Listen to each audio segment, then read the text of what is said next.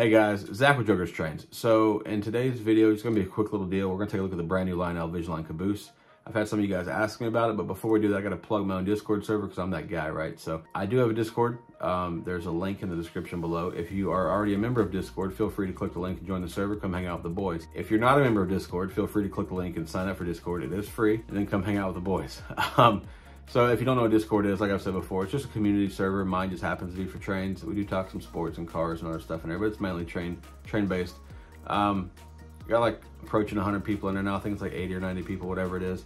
And it's just a good time, right? You can post pictures, videos. We got buy and sell. We got voice chat. You can come talk to the guys, and it's a good time.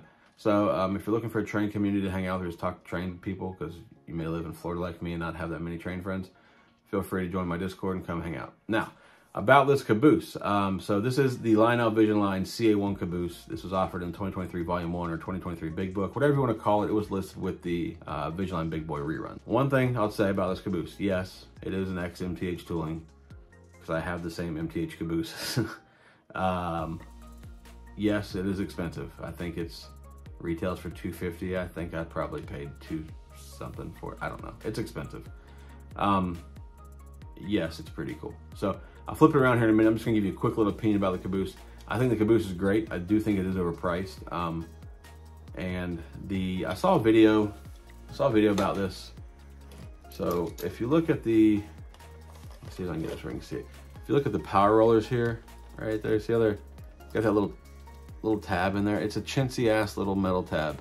And the guy's video, it's Arts Model Trains, I believe is who it was.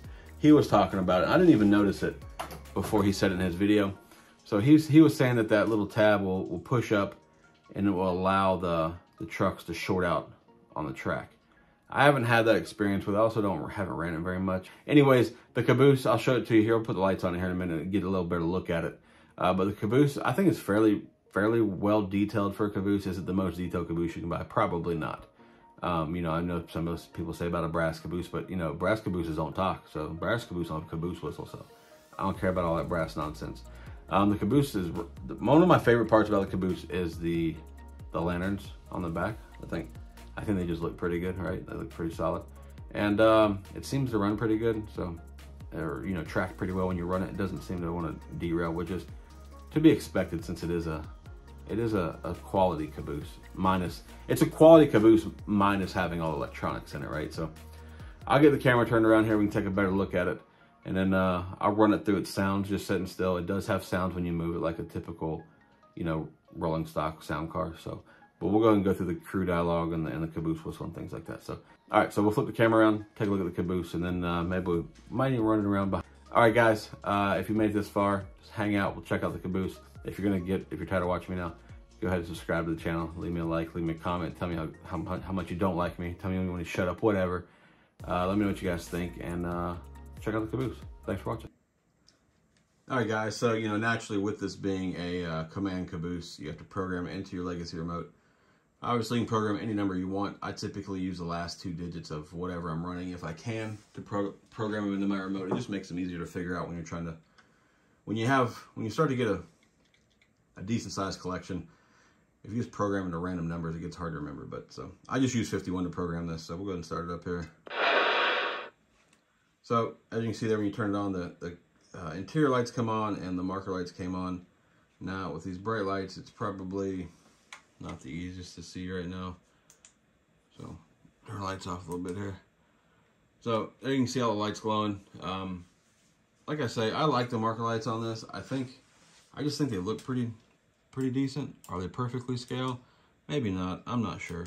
I don't know about the details of things like that. But so like I said, this caboose does have the clickety-clack noises and stuff in it, and you can turn them off if you don't want to hear the clickety-clacks and the wheel squeals. So we're going to run through some of some of the dialogue here. Looks like we got Tom hogging today. You know what that means. Yep, we'll be done in record time and hitting the aspirin hard tonight.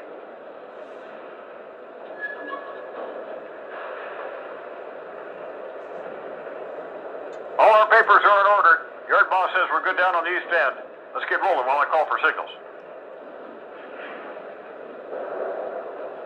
How do the bills look? A mess. I hope whoever blocked this train did a better job sorting than that blasted yard clerk. Did you get the orders from the office? Got them. The usual speed restrictions up on the hill. They got a tie gang just out east of Springfield. And we got an extra pickup today there, too. We might be on the law this trip. Looks like we got Tom hogging today. You know what that means. Yep, we'll be done in record time and hitting the aspirin hard tonight. Alright, so that ran through all the crew dialogue there.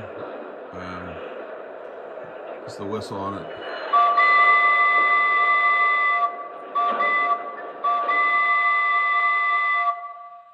Pretty cool sounding little caboose whistle. I do think that's probably my favorite feature on this caboose, to be honest with you. Just because I've heard caboose whistles before. And obviously this is the first caboose that I've seen that has them. So I'll go ahead and hook this up to an engine here. This caboose does not smoke that I'm aware of. Pretty sure it does not have a smoke unit in it, which I feel like that's okay, because I don't know about you guys, but like when I run smoking cabooses, I typically don't pay attention to you know, when they're out of smoke, and then you know burn up your wicking in the smoke units.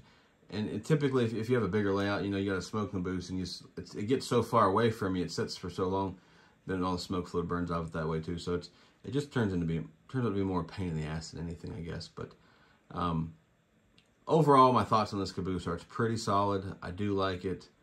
Do I think it's worth the money? Maybe not necessarily worth the money, but I don't know. If you want to talk in caboose, I guess it's worth the money if you want to pay for it. But they did this caboose in this color, and they also did it in the typical UP yellow with the red roof. I think I just tend to like this color caboose a little more than the yellow UPs. Maybe it's because I have so many of the yellow UPs. I just wanted this one, but I do have this exact color caboose in MTH, and I should have dug it out for this video so you can kind of compare and see that it is in fact the same caboose. But all right, guys, so I'll hook it up to an engine, some engine, I don't know. We got probably a B&O engine just to make the internet happy. But thanks so much for watching, guys. I hope you enjoyed this video. I know it's just a quick little deal, and yeah, let me know what you guys think of the caboose. Until next time, see ya.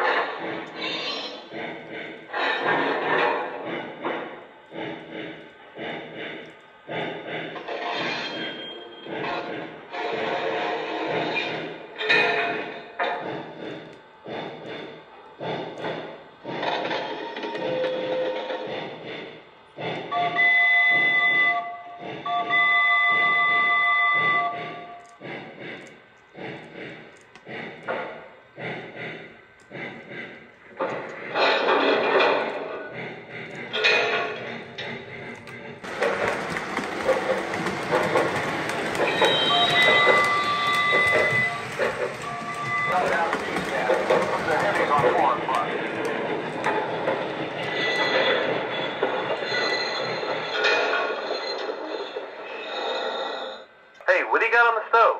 Is that Dot's cornbread? Yeah, and you aren't getting any. All our papers are in order. Yard boss says we're good down on the east end. Let's get rolling while I call for signals. Looks like we got Tom hogging today. You know what that means. Yep, we'll be done in record time and hitting the aspirin hard tonight.